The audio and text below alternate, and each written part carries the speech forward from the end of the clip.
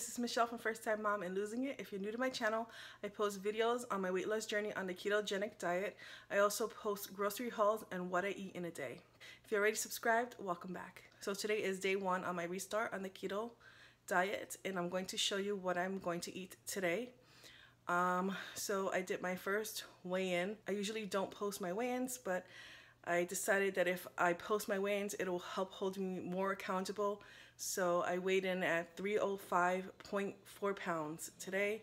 And when I do my weekly weigh-ins, I'm going to try to show the scale when I weigh myself, but I just didn't get a chance to this morning. So my starting weight is 305.4.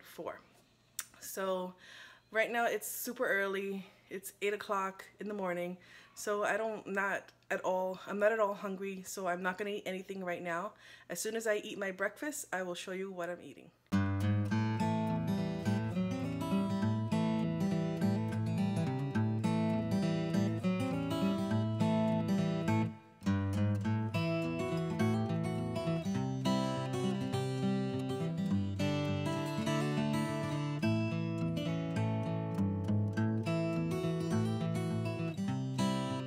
This is what I had for breakfast.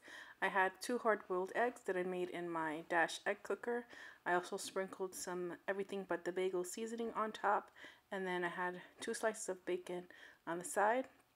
And with that, I had some iced coffee with just cold coffee, a little bit of heavy whipping cream, and a couple of drops of liquid sucralose. And that's what I had for breakfast.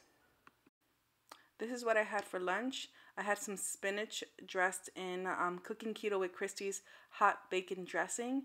And then I just kept the 4 pieces of bacon that I cooked to get the bacon fat.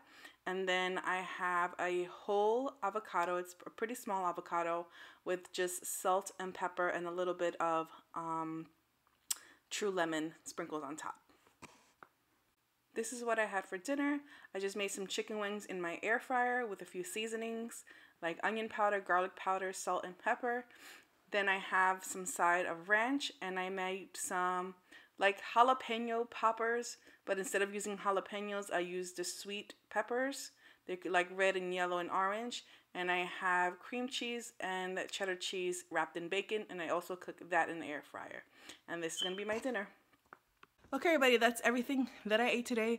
I feel good. I'm like super full from dinner, so I don't think I need to eat any snack. If I do eat a snack, I will show below.